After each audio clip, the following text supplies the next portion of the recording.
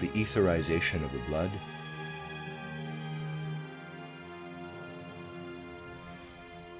wherever we human beings strive for knowledge, whether as mystics or realists, or in any way at all, the need to acquire self-knowledge is ever present through the ages. But as has been repeatedly emphasized on other occasions, self-knowledge is by no means as easy to achieve as many people believe, anthroposophists sometimes among them. The anthroposophist should be constantly aware of the hindrances he will encounter in his efforts. But the acquisition of self-knowledge is absolutely essential if we are to reach a worthy evolutionary goal, and if our life and actions are to be worthy of us as human beings. Let us ask ourselves why the achievement of self-knowledge is so difficult. Man is a very complicated being. If we mean to speak truly of his inner life, his life of soul, we shall not begin by regarding it as something simple and elementary. We shall, rather, have the patience and perseverance, the will, to penetrate more deeply into that marvelous creation of divine spiritual powers known to us as man. Before we investigate the nature of self-knowledge, two aspects of the life of the human soul may present themselves to us. Just as the magnet has north and south poles, just as light and darkness are present in the world, so there are two poles in man's life of soul. These two poles become evident when we observe a person placed in two contrasting situations. Suppose we are watching someone who is entirely absorbed in the contemplation of some strikingly beautiful and impressive natural phenomenon. We see how still he is standing, moving neither hand nor foot, never turning his eyes away from the spectacle presented to him. And we are aware that he is inwardly picturing what he sees before him. That is one situation. Another is the following. Someone is walking along the street and feels another has insulted him. Without thinking, he is roused to anger and gives vent to it by striking the person who insulted him. There we are witnessing a manifestation of forces springing from anger, a manifestation of impulses of will. And it is easy to imagine that if the action had been preceded by thought, no blow need have been struck. We have now pictured two contrasting situations. In the one there is only ideation, a process in the life of thought from which all conscious will is absent. In the other there is no thought, no ideation, and immediate expression is given to an impulse of will. Here we have examples of the two extremes of human behavior. The first pole is complete surrender to contemplation, to thought, in which the will has no part. The second pole is the impelling force of will without thought. These facts are revealed simply by observation of external life. We can go into these things more deeply, and we come then into spheres in which we can find our bearings only by summoning the findings of occult investigation to our aid. Then another polarity confronts us, that of sleeping and waking. From elementary anthroposophical concepts, we know that in waking life, the four members of man's being, physical body, etheric body, astral body, and ego, are organically and actively interwoven, but that in sleep physical and etheric bodies remain in the bed, while astral body and ego are poured out into the great world, bordering on physical existence. These facts could also be approached from a different point of view. What, for example, is there to be said about ideation, contemplation, thinking, and about the will and its impulses? On the other hand, during waking life, and during sleep on the other. When we penetrate more deeply into this question, it becomes evident that in his present physical existence, man is in a certain sense always asleep. Only there is a difference between sleep during night and sleep during the day. Of this we can be convinced in a purely external way. For we know that we can wake in the occult sense during the day. That is to say, we can become clairvoyant and see into the spiritual world. The physical body in its ordinary state is asleep to such perception, and we can rightly speak of an awakening of our spiritual senses. In the night, of course, we are asleep in the normal way.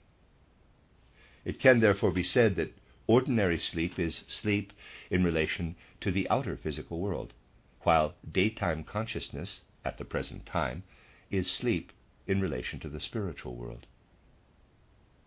These facts can be considered in still another light. On deeper scrutiny, we realize that in the ordinary waking condition of physical life, man has, as a rule, very little power or control over his will and its impulses. The will is very detached from daily life. Only consider how little of all you do from morning to evening is really the outcome of your own thinking, of your personal resolutions. When someone knocks at the door and you say, "Come in," that cannot be called a decision of your own thinking and will. If you are hungry and seat yourself at table, that cannot be called a decision made by the will, because it is occasioned by your circumstances, by the needs of your organism. Try to picture your daily life, and you will find how little the will is directly influenced from the center of your being. Why is this? Occultism shows us that in respect of our will, we actually sleep by day. That is to say, we are not in the real sense present in our will impulses at all. We may evolve better and better concepts and ideas, or we may become more highly moral, more cultured individuals, but we can do nothing as regards the will. By cultivating better thoughts, we can work indirectly upon the will, but as far as life is concerned, we can do nothing directly to it. For in the waking life of day, our will is influenced in an indirect way only, namely through sleep. When we are asleep, we do not think. Ideation passes over into a state of sleep. The will, however, awakes, permeates our organism from outside, and invigorates it. We feel strengthened in the morning because what has penetrated into our organism is of the nature of will. That we are not aware of this activity of the will becomes comprehensible when we remember that all conceptual activity ceases when we ourselves are asleep. To begin with, therefore, let me give you this stimulus for further contemplation, further meditation. The more progress you make in self-knowledge, the more you will find confirmation of the truth of the words that man sleeps in his will when he is awake, and sleeps in his conceptual life when he is asleep. The life of will sleeps by day, the life of thought sleeps by night. Man is unaware that the will does not sleep during the night, because he only knows how to be awake in his life of thought. The will does not sleep during the night, but it then works, as it were, in a fiery element, works upon his body in order to restore what has been used up by day. Thus there are two poles in man, the life of observation and ideation, and the impulses of will. And man is related in entirely opposite ways to these two poles.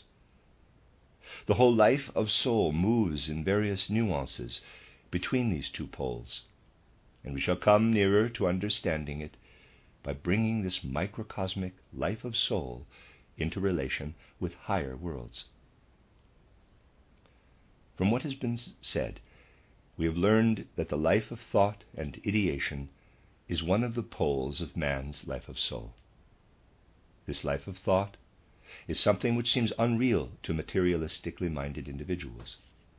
Do we not often hear it said, "Oh, ideas and thoughts are only ideas and thoughts"?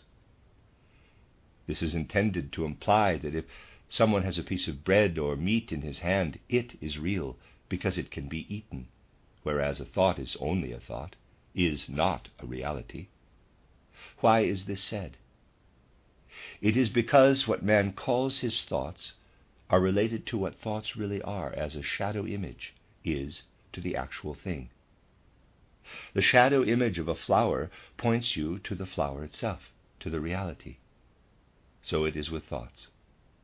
Human thinking is the shadowing forth of ideas and beings belonging to a higher world, the world we call the astral plane. And you represent thinking rightly to yourself when you picture the human head thus, and there's a diagram. It is not absolutely correct, but simply diagrammatic. In the head are thoughts, but these thoughts must be pictured as living beings on the astral plane. Beings of the most varied kinds are at work there in the form of teeming concepts and activities, which cast their shadow images into us. And these processes are reflected in the human head as thinking. As well as the life of thought in the human soul, there is also a life of feeling. Feelings fall into two categories, those of pleasure and sympathy, and those of displeasure and antipathy. The former are aroused by good deeds, benevolent deeds, while antipathy is aroused by unjust, malevolent deeds. Here there is something more than and different from the mere forming of concepts. We form concepts of things irrespective of any other factor, but our soul experiences sympathy or antipathy only in respect of what is beautiful and good, or of what is ugly and evil. Just as everything that takes place in man in the form of thoughts points to the astral plane, so everything connected with sympathy or antipathy points to the realm we call lower Devakan. Processes in the heavenly world, or Devakan, are projected, mainly into our breast, as feelings of sympathy or antipathy for what is beautiful or ugly, for what is good or evil. So that in our feelings, for the moral aesthetic element, we bear within our souls shadow reflections of the heavenly world, or lower Devakan. There is still a third province in the life of the human soul, which must be strictly distinguished from mere preference for good deeds. There is a difference between standing by and taking pleasure in witnessing some kindly deed, and setting the will in action to actually perform some such deed. I will call pleasure in good deeds or displeasure in evil deeds the aesthetic element, as against the moral element, which impels a person to perform some good deed. The moral element is at a higher level than the purely aesthetic. Mere pleasure or displeasure is at a lower level than the will to do something good or bad. Insofar as our soul feels constrained to give expression to moral impulses, these impulses are the shadow images of higher Devakan, of the higher heavenly world. It is easy to picture these three stages of activity of the human soul: the purely intellectual, thoughts, concepts; the aesthetic, pleasure or displeasure; and the moral, revealed in impulses to good or bad deeds, as microcosmic images of the three realms which in the macrocosm, the great universe, lie one above the other. The astral world is reflected in the world of thought. The Devakanic world is reflected in the aesthetic sphere of pleasure and displeasure, and the higher Devakanic world is reflected as morality. Thoughts, shadow images of beings of the astral plane, waking. Sympathy and antipathy, shadow images of beings of lower Devakan, dreaming. Moral impulses, shadow images of beings of higher Devakan, sleeping. If we connect this with what was said previously concerning the two poles of soul life, we shall take the pole of intellect to be that which dominates waking life, the life in which we are mentally awake. During the day we are awake in respect of our intellect. During sleep we are awake in respect of our will. It is because at night we are asleep in respect of intellect that we are unaware of what is happening to our will. The truth is that what we call moral principles, moral impulses, are working indirectly into the will. And in point of fact, man needs the life of sleep in order for the moral impulses he takes into himself through the life of thought to become active and effective. In his ordinary life today, man is capable of accomplishing what is right only on the plane of intellect. He is less able to accomplish anything on the moral plane, for there he is dependent upon help coming from the macrocosm. What is already within us can bring about the further development of intellectuality. But the gods must come to our aid if we are to acquire greater moral strength. We go to sleep in order that we may plunge into the divine will, where the intellect does not intervene, and where divine forces transform into power of will the moral principles we accept, where they instill into our will that which we could otherwise receive only into our thoughts. Between these two poles, that of the will which wakes by night and of the intellect which is awake by day, lies the sphere of aesthetic appreciation, which is continuously present in man. During the day, man is not fully awake. At least, only the most prosaic, pedantic individuals are always fully awake in waking life. We must always be able to dream a little, even by day, when we are awake. We must be able to give ourselves up to the enjoyment of art, of poetry, or of some other activity that is not concerned wholly with mundane reality. Those who can give themselves up in this way form a connection with something that can enliven and invigorate the whole of existence. To give oneself up to such imaginings is like a dream making its way into waking life. You know well that dreams enter our sleep life. These are dreams in the usual sense, dreams which permeate sleep consciousness. Human beings also need to dream by day if they do not wish to lead an arid, empty, unhealthy waking life.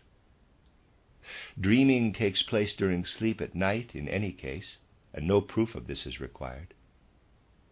Midway between the two poles we have spoken of come night dreaming and daydreaming, the condition that can come to expression in imagination. So here again there is a threefold life of soul. The intellectual element, in which we are really awake, brings us shadow images of the astral plane, when by day we give ourselves up to thought, wherein the most fruitful ideas for daily life and great inventions originate. Then during sleep, when we dream, these dreams play into our life of sleep, and shadow images from lower Devachan are reflected into us. And when we work actively during sleep, impressing morality into our will, we cannot be aware of this actual process, but certainly we can of its effects.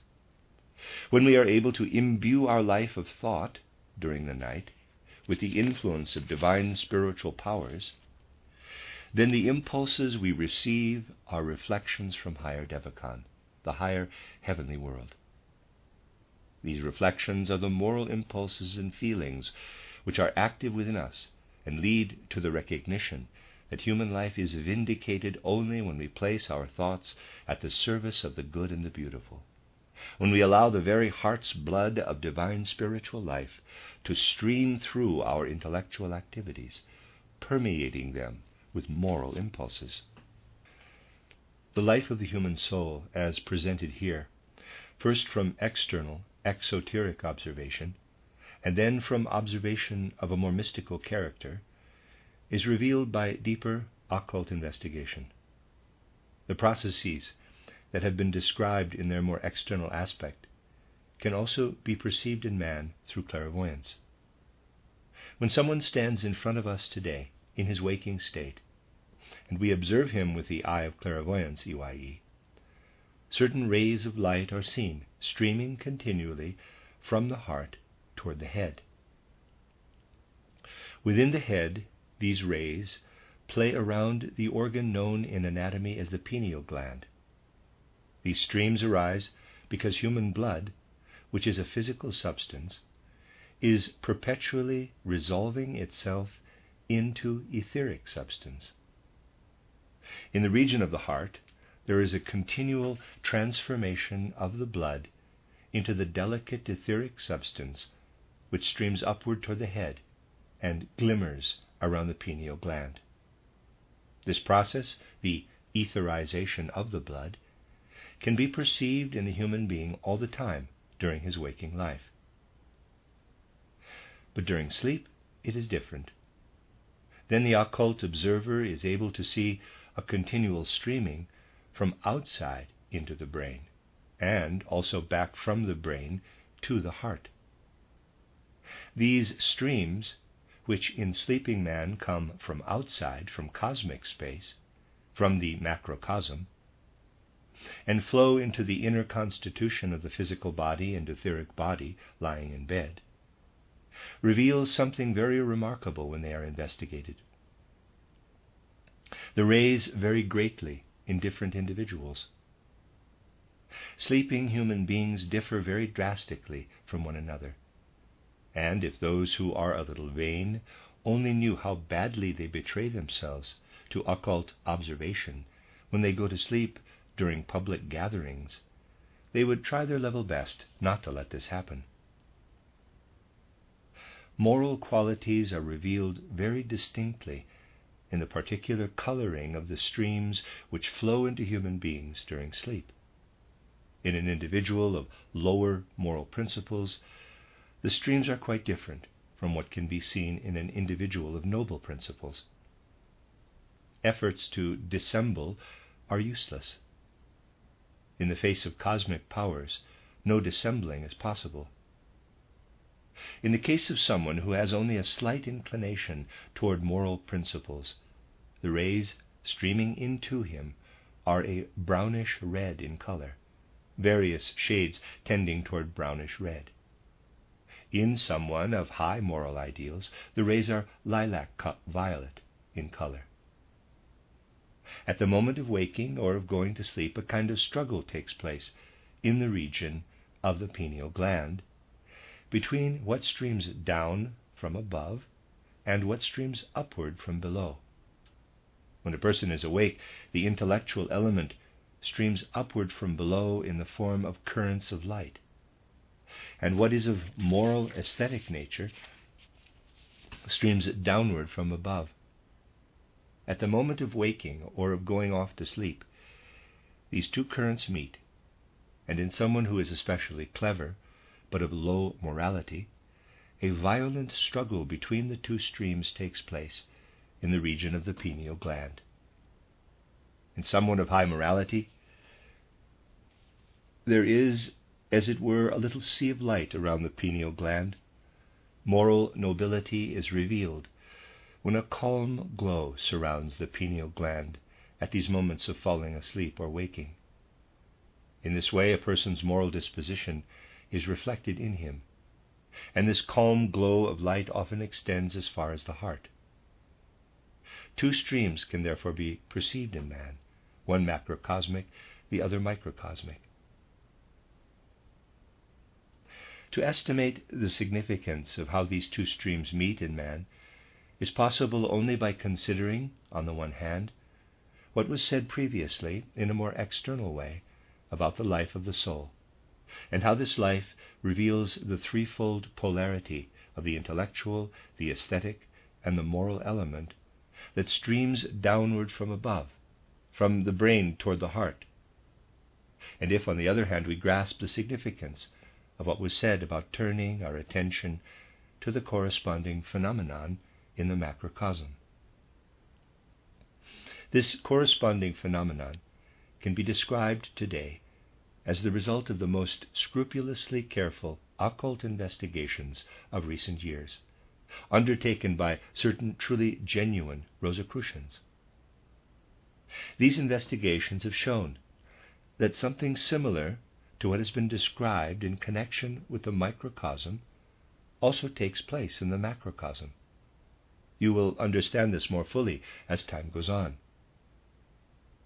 Just as in the region of the human heart, the blood is continually being transformed into etheric substance, a similar process takes place in the macrocosm. We understand this when we turn our minds to the mystery of Golgotha, to the moment when the blood flowed from the wounds of Jesus Christ. This blood must not be regarded simply as chemical substance, but by reason of all that has been said concerning the nature of Jesus of Nazareth, it must be recognized as something altogether unique. When it flowed from his wounds, a substance was imparted to our earth, which, in uniting with it, constituted an event of the greatest possible significance for all future ages of the earth's evolution. And it could take place only once. What came of this blood in the ages that followed? Nothing different from what otherwise takes place in the heart of man. In the course of earth evolution, this blood passes through a process of, in quotes, etherization. And just as our human blood streams upward from the heart as ether, so, since the mystery of Golgotha, the etherized blood of Christ Jesus has been present in the earth's ether. The etheric body of the earth is permeated by the blood, now transformed, which flowed on Golgotha. This is supremely important. If what has thus come to pass through Christ Jesus had not taken place, man's condition on the earth could only have been as previously described. But since the mystery of Golgotha, it has always been possible for the etheric blood of Christ to flow together with the streams flowing from below upward, from heart to head. Because the etherized blood of Jesus of Nazareth is present in the etheric body of the earth, it accompanies the etherized human blood streaming upward from the heart to the brain, so that not only those streams of which I spoke earlier meet in man, but the human bloodstream unites with the bloodstream of Christ Jesus. A union of these two streams can, however, come about only if a person is able to unfold true understanding of what is contained in the Christ impulse. Otherwise, there can be no union. The two streams then mutually repel each other, thrust each other away. In every epoch of earth evolution, understanding must be acquired in the form suitable for that epoch. At the time when Christ Jesus lived on earth, preceding events were rightly understood by those who came to his forerunner, John, and were baptized by him through the rite described in the Gospels. They received baptism in order that their sin, that is to say, the karma of their previous lives, karma which had come to an end, might be changed, and in order that they might realize that the most powerful impulse in earth evolution was about to descend into a physical body. The evolution of humanity progresses, and in our present age, what matters is that people should recognize the need for the knowledge contained in spiritual science, and be able so to fire the streams flowing from heart to brain that this knowledge can be understood. If this comes to pass, individuals will be able to receive and comprehend the event that has its beginning in the 20th century. This event is the appearance of the etheric being of Christ, as opposed to the physical Christ of Palestine. For we have now reached the point of time when the etheric Christ enters into the life of the earth and will become visible, at first to a small number of individuals through a form of natural clairvoyance. Then, in the course of the next 3,000 years, he will become visible to greater and greater numbers of people. This will inevitably come to pass in the natural course of evolution. That it will come to pass is as true as were the achievements involving electricity in the 19th century.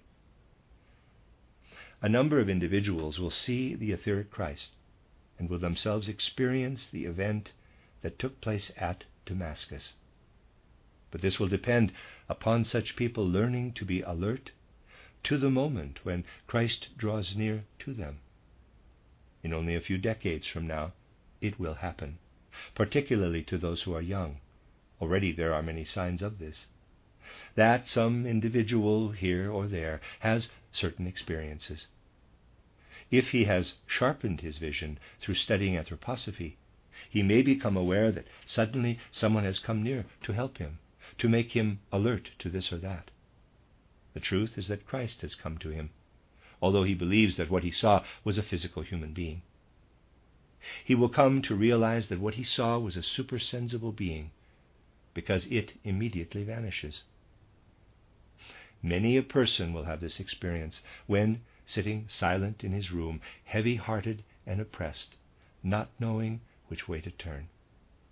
The door will open, and the etheric Christ will appear and speak words of consolation to him. The Christ will become a living comforter to human beings. However strange it may as yet seem, it is true nevertheless that many a time when people, even in considerable numbers, are sitting together, not knowing what to do, and waiting, they will see the etheric Christ. He will himself be there, will confer with them, will make his voice heard in such gatherings. These times are approaching, and the positive, constructive aspect now described will take real effect in the evolution of mankind. No word shall be said here against the great cultural advances of our times. These achievements are essential for human welfare and freedom. But whatever can be gained in the way of outer progress, in mastering the forces of nature, is something small and insignificant compared with the blessing bestowed upon the individual who experiences the awakening through Christ, the Christ who will now be operative in human culture and its concerns. People will thereby acquire unifying positive forces. Christ brings nurturing, upbuilding forces into human culture and civilization. If we look into early post-Atlantean times, we find that people built their dwelling places by methods very different from those used in modern life. In those days, they made use of all kinds of growing things. Even when building palaces, they summoned nature to their aid by utilizing plants interlaced with branches of trees and so on, whereas today people must build with broken fragments. All external culture is contrived with the aid of products of fragmentation. And in the course of the coming years, you will realize even more clearly how much in our civilized life is the outcome of destruction. Light destroys itself in this post-Atlantean age. Until the time of Atlantis, the earth was part of an upward, progressive process. Since then, it has been in a process of decay. Footnote, see also the section at the end of the text containing answers given by Rudolf Steiner to questions. End of footnote. What is light? Light decays, and the decaying light is electricity. What we know as electricity is light that destroys itself within matter. And the chemical force that undergoes a transformation in the process of Earth evolution is magnetism. Yet a third force will become active. And if electricity seems to work wonders today, this third force will affect civilization in a still more miraculous way. The more of this force we employ, the faster will the earth become a corpse, so that its spiritual part can work its way through into Jupiter embodiment. Forces have to be applied for the purpose of destruction, in order that man may become free of the earth, and the earth's body may fall away. As long as the earth was involved in progressive evolution, no such destruction took place, for the great achievements of electricity can only serve a decaying earth. Strange as this sounds, it must gradually become known. By understanding the process of evolution, we shall learn to assess our culture in the right way. We shall also learn that it is necessary for the earth to be destroyed, for otherwise the spiritual could not become free. We shall also learn to value what is positive, namely the penetration of spiritual forces into our existence on earth. Thus we realize what a tremendous advance was signified by the fact that Christ lived for 3 years on the earth in a specially prepared human body so that he might be visible to physical eyes. Through what came to pass during those 3 years, people have grown ready to behold the Christ, who will move among them in an etheric body, who will participate in earthly life as truly and effectively as did the physical Christ in Palestine. If people observe such happenings with undimmed senses, they will know that this is an etheric body taking its way through the physical world, but is also the only etheric body able to appear in the physical world as a human physical body appears. It will differ from a physical body in this respect only, that it can be in 2, 3, nay, even in 100, 1,000 places at the same time. This is possible only for an etheric, not for a physical form. What will be accomplished in humanity through this further advance is that the 2 poles of which I have spoken, the intellectual and the moral, will more and more become one. They will merge into a unity. This will come about because in the course of the next millennia, human beings will become aware of the presence of the etheric Christ in the world. More and more they will be influenced in waking life too by the direct working of the good in spiritual worlds. Whereas at the present time the will is asleep by day, and man is only able to influence it indirectly through thought, in the course of the next millennia, through what works into us from our time onward, under the aegis of Christ, a direct influence for the good will also affect our waking deeds. The dream of Socrates, that virtue can be taught, will come true. More and more it will be possible on earth, not only for the intellect to be stimulated and energized by this teaching, but for moral impulses to be disseminated. Schopenhauer has said, quote, "To preach morality is easy, to establish it is very difficult." Close quote. Why is this? Because no morality has yet been truly spread by preaching. It is quite possible to recognize moral principles and yet not abide by them.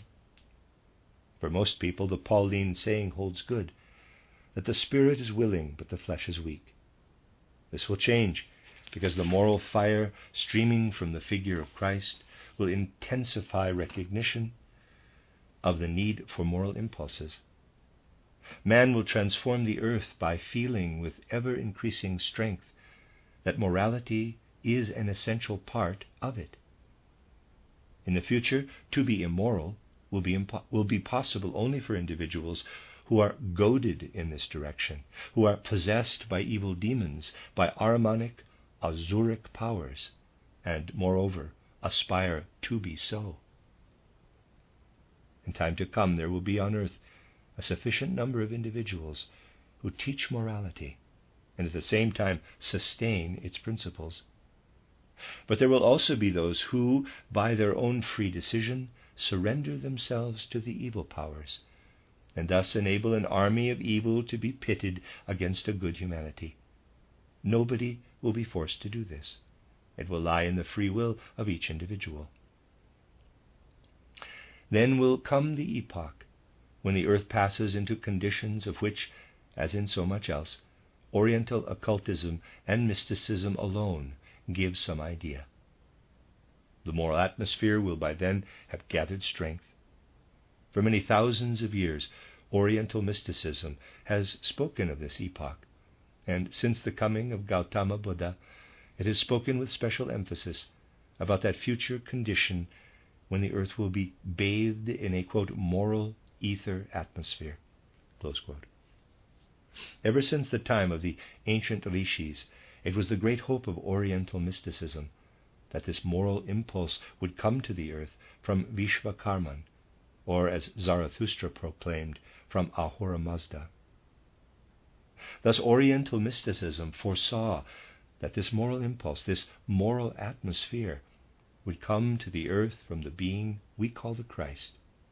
And it was upon him, upon the Christ, that the hopes of Oriental mysticism were set. Oriental mysticism was able to picture the consequences of that event, but not the actual form which it would take. The mind could picture that within a period of 5,000 years after the great Buddha achieved enlightenment, pure Akashic forms, bathed in fire, lit by the sun, would appear in the wake of one beyond the ken of Oriental mysticism. Truly a wonderful picture.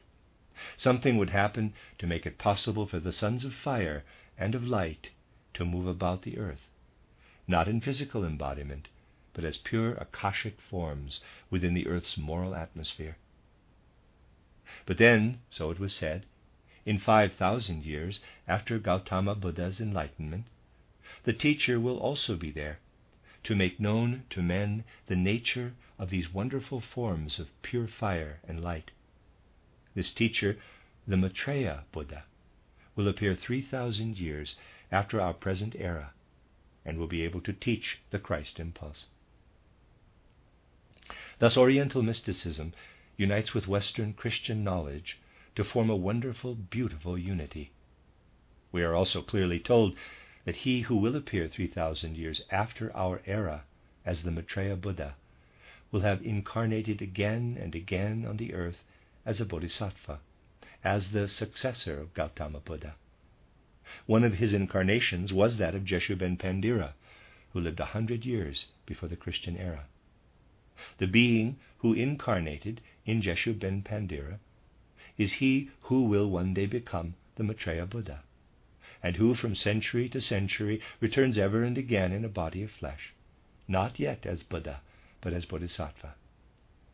Even now there proceed from him, who later on will be the Maitreya Buddha, the most significant teachings concerning the Christ being, and the sons of fire, the Agnishvatas of Indian mysticism.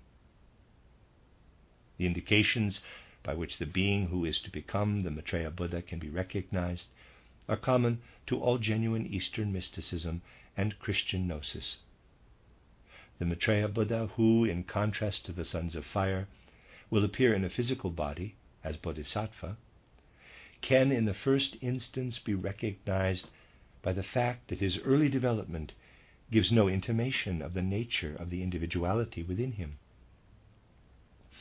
Only those possessed of understanding will recognize the presence of a bodhisattva in such a human being between the ages of 30 and 33, and not before.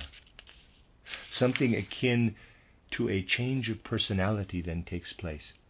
The Maitreya Buddha will reveal his identity to humanity in the 33rd year of his life. As Christ Jesus began his mission in his 30th year, so do the bodhisattvas, who will continue to proclaim the Christ impulse, reveal themselves in the 33rd year of their lives.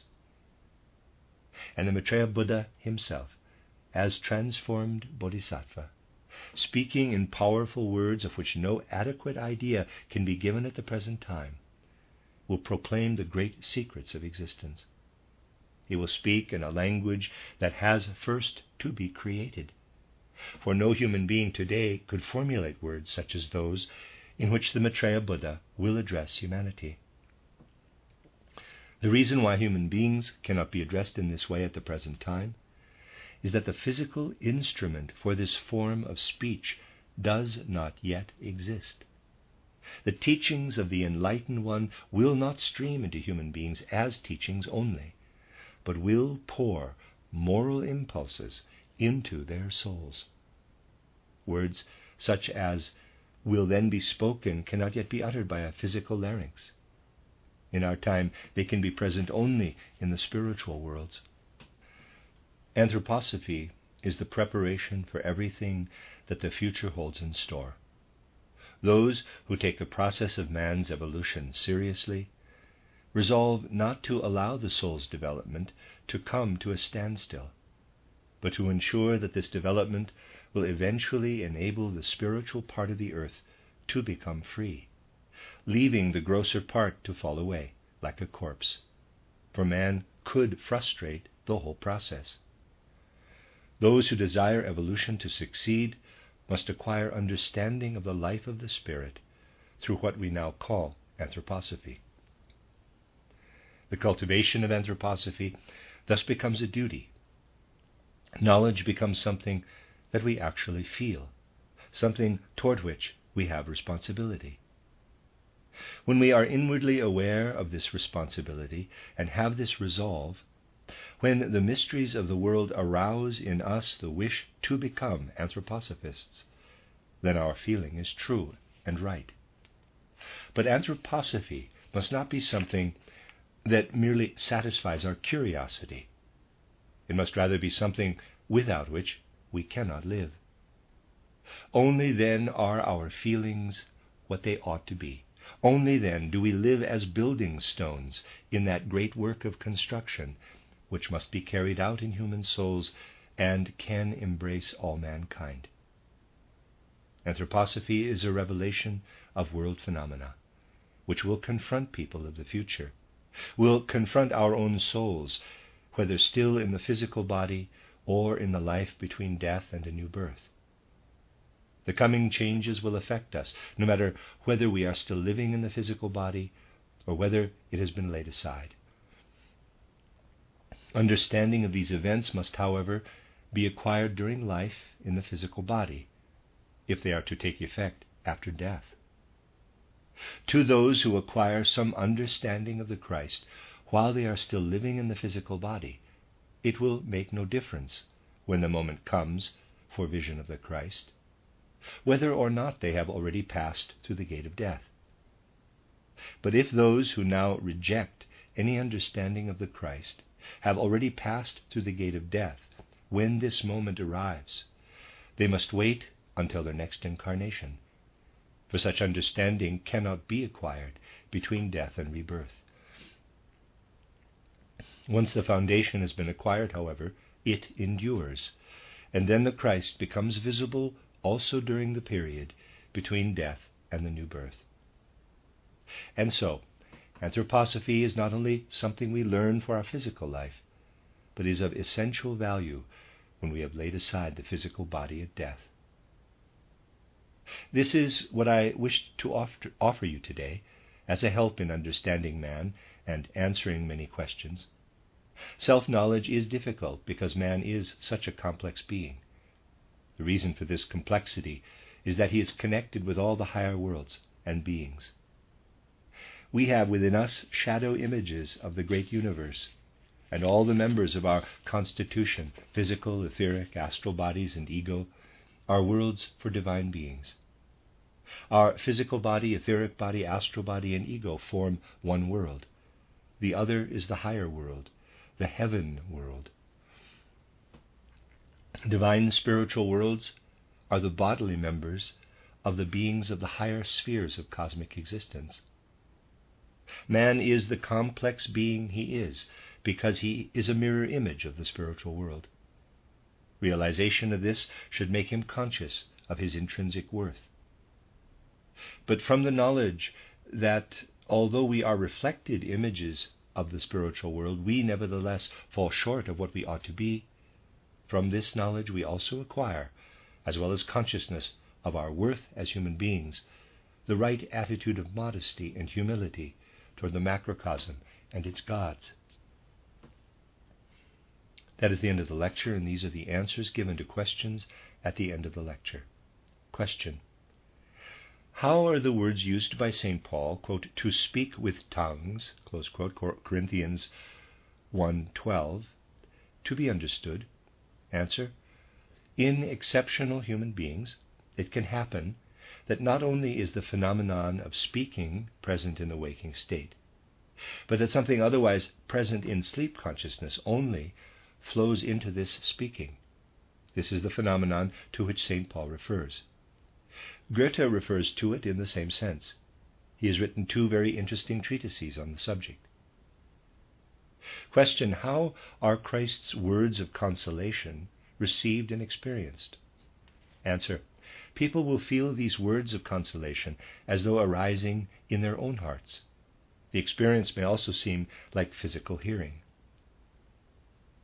Question: what is the relation of chemical forces and substances to the spiritual world?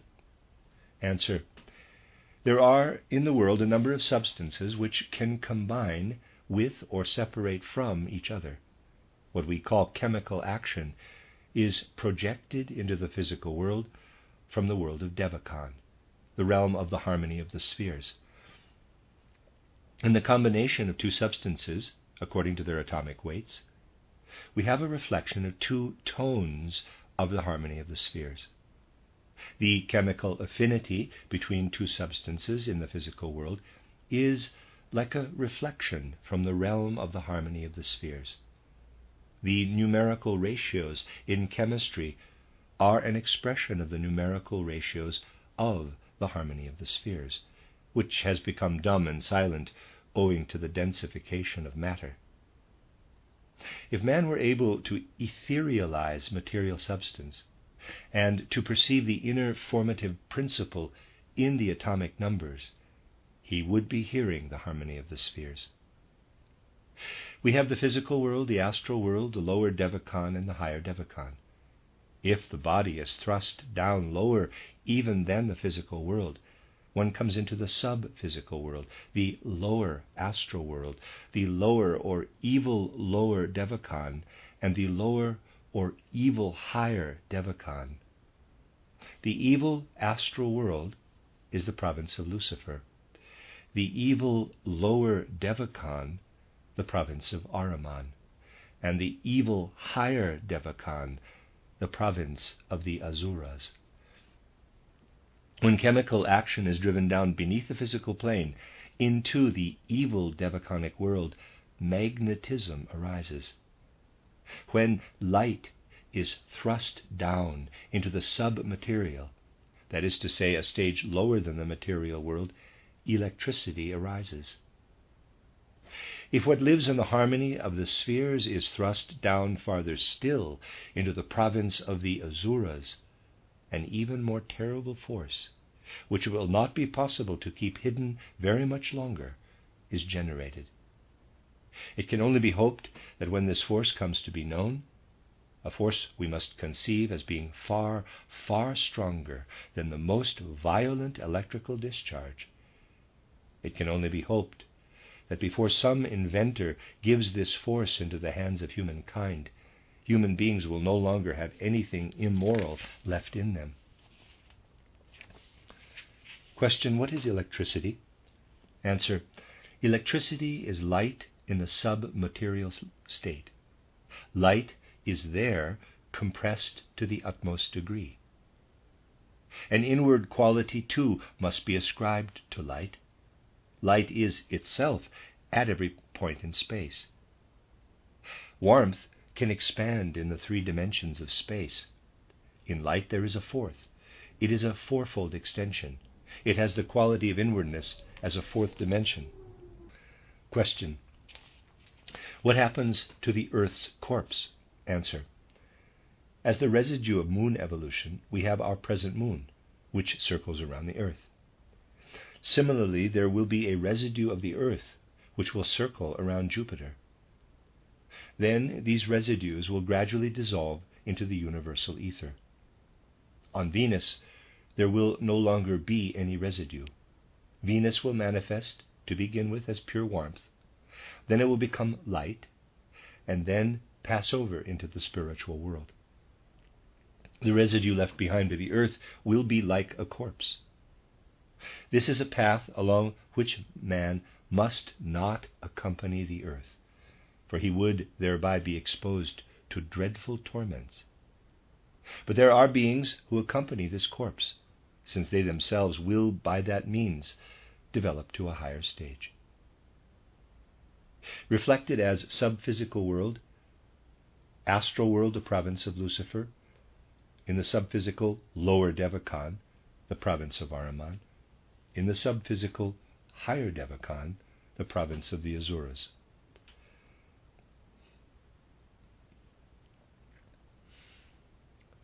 and there's a diagram I'm trying to describe. At the top, life ether, and there's a line that takes it all the way to the bottom, which is sub-physical higher devachan, terrible forces of destruction.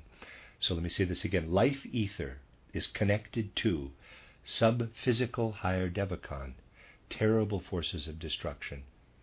Now below life ether is chemical ether, which is tied to sub-physical lower devachan, magnetism. And then below chemical ether is light ether, which is tied to sub-physical astral world, electricity,